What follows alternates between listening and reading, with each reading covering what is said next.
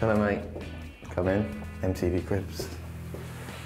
Right, this is a new place I moved into about 3-4 months ago now. How are you finding it here, or are you settled? Yeah, really enjoying it.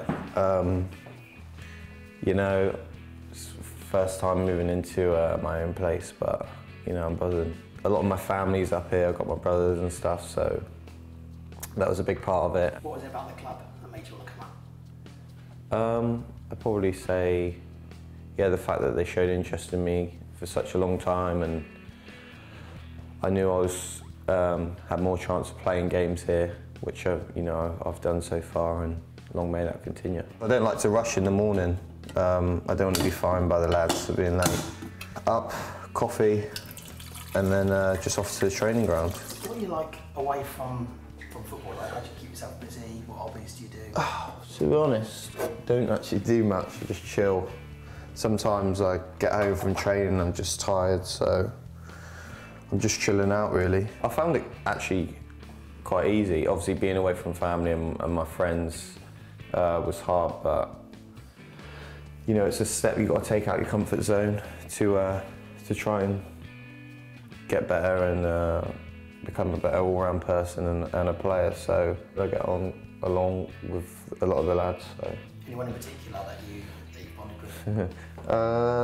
Josh McEachran, Woodsy, Nico, Romain. Yeah, they're all good lads. How have you found the season so far? Obviously you're blind in form. Luckily, I've had a good start and I've adapted to the Championship quicker than I thought I would. But I think that's down to like the players and the staff and what we've got going on around us. I don't know if we're meant to be in for 9:45, to be honest. Oh really? But I always get in early anyway. How have you found the fans since you come in? Yeah, I think they've taken to me really well.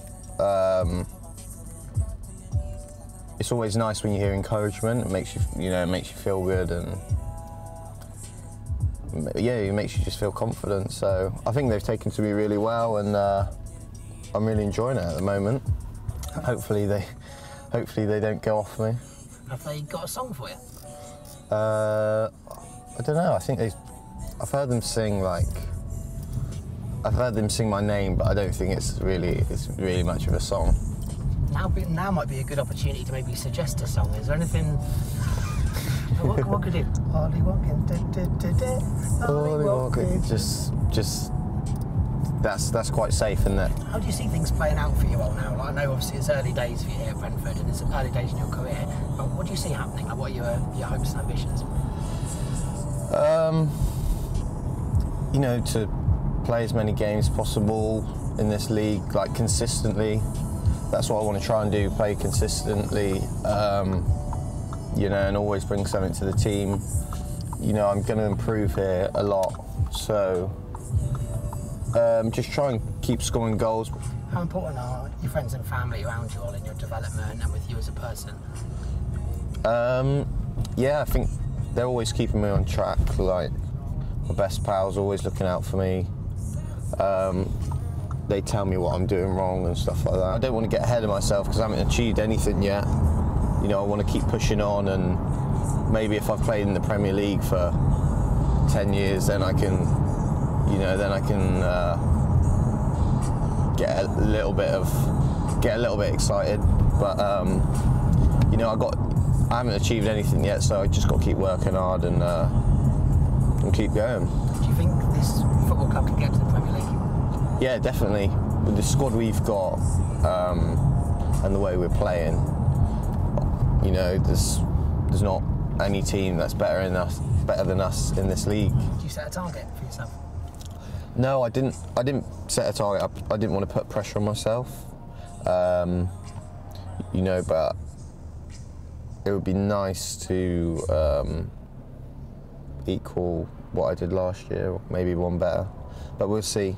I'm not thinking about the goals too much, because when you start overthinking it about it and stuff like that, you know, you put pressure on yourself, and I don't want that to happen. Oh, there's such a buzz when you score, especially late on in the game.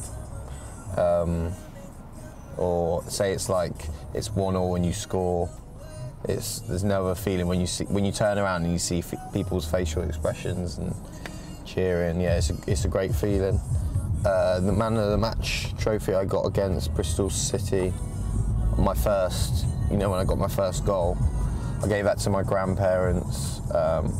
Just little stuff like that, because when I'm away, it reminds me of them. I gave a shirt to my brother's best mate for his 30th because he's a Brentford fan.